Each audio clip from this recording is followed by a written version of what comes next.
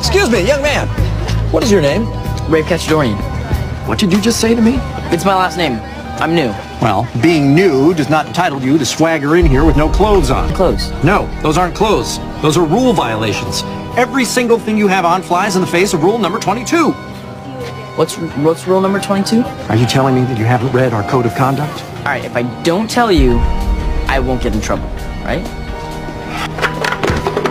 Read it, learn it, live it. Rule number 22 is always obey the dress code. That means no printed shirts, no wild colors. And look what's happening to the collar of your shirt here. Your headphones are dragging it open. Nobody needs to see where your chest hairs are going to be.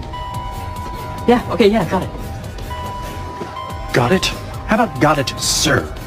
Rule number 1 here at Hills Village is to respect your principal. And since I am the principal, that means you need to respect me by calling me sir, or if you prefer, Principal Dwight, or maybe even Sir Dwight.